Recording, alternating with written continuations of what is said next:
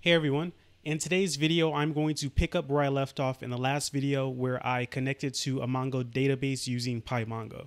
So in that video I did a very simple insert at the end. In this video I'm going to cover the typical CRUD operations. So what I mean by that are create, read, update, and delete. So I already have something of a create here with these two insert statements, and I'll modify them a little bit so we can see how we can change it. So if I look at my collection here, I have 4 users in the collection. And what I can do is I can add new users. So let's say Emily and Frank. And then I can add some more information to them. So I'll add a language for each one. So Python for Emily, and for Frank, let's say C. So if I save this and go to my app, my index, I should add these into the database. So added a user. If I refresh here, I should see the 2 users. And I do. So I see Emily in Python and I see Frank in C. So now that I've added more to the database, let's try searching for something in the database. So we'll create a second route and we'll call this one find.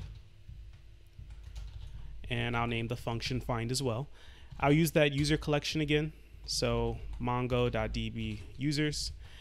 And then I will search for a user. So in this case, I'm going to assume that the names are unique, but that doesn't necessarily need to be the case. But for me, I'll say user collection.find one. So I'm looking for one specific user, and I pass in a dictionary that is going to be used for the search. So it needs to have the same key, name, and then whatever name I'm interested in looking for. So let's say Emily, and I'll return this to a variable called user. Next, what I'll do is I'll print out information about Emily. So let's see, return, make this an F string. It's going to be wrapped in headers. And we'll say user is going to be Emily. So, or not Emily, but user and the key, so name. So the user that gets returned here is just a user object, and it should have a name and maybe a language on it. So I can look at the name here, and then I can get the language. So language, so user language, just like that. And I'm using double quotes for the dictionary keys because I already have single quotes for the string itself. So let's go ahead and try this out. If I go to /find, I see user Emily, language Python. If I change the name from Emily to Frank, it should change a bit. So find, and then it should say Frank, and then C. And it does. Okay, so that's how you would find a specific user. Next thing we want to do is we want to update a user. So we'll create another route, and we'll call this one update. I'll start by creating the user collection again. And then what I want to do is search for a user first. So it's going to be the same. So I'll just copy this. And then I can update something on the user by using the dictionary. So user language, I won't update the name because the language or the name is supposed to be unique. The language can change.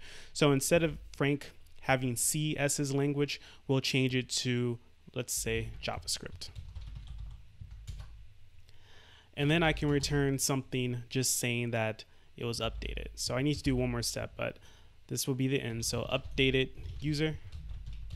And before this actually updates into the database, what I need to do is I need to use the user collection, call the .save method on it, and pass the user that I want to save, just like that. So user collection .save user. So we're searching for Frank here, and we have the update here. So first thing I'll do is I'll run find again, and we should see Frank in language C, which we do. Then I'll go to the update route. So update. It says updated user. Now when I run find again, I expect to see that Frank is associated with JavaScript instead of C. And he is. So I updated the language. I can do this one more time. I can do this for Emily instead of Frank. So let me just update this. So I'll change Emily's language from Python to, let's say, Ruby. So server restarts. So first I'll find to see the before.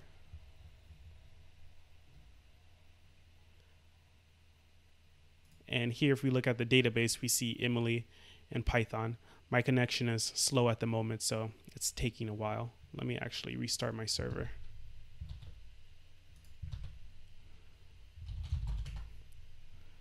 Okay, so find Emily. We see language is Python. Then I'll go to update. It says updated user. And if I find again, it says Ruby for the language. And of course, if I refresh, so right now it's Python. If I refresh here, it should then say Ruby, which it does.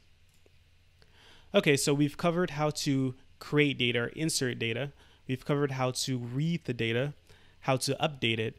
The last thing we want to do is delete the data. So let's say we want to delete Frank from the database. So I'll call this one delete. Get the user collection again. And then search for the user. So find one. Name Frank. And then I'll call the user collection, and I'll call the .remove method on the user collection, and I'll pass in the user that I found, which is Frank. And then what I'll do is I'll return deleted user.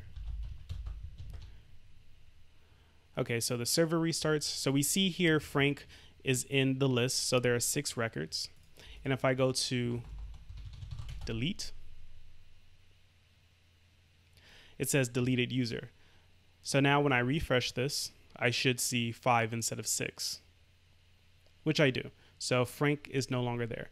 If I want to remove Brian, I can do the same thing. Just update this to be Brian. And then run the delete endpoint again. And then refresh my database. And we see Brian is no longer there, and I only have 4 users left. So those are the really basic operations that you would perform on the data in the database. Of course, there's much more you can do, but you'll always be doing some variation of these. And then, of course, as your app grows, you probably will do something more than that as well. So that's all I wanted to cover in this video. I'll probably create more PyMongo videos, at least to update the ones that I did before. So if you have any questions about anything I did in this video, feel free to leave a comment down below.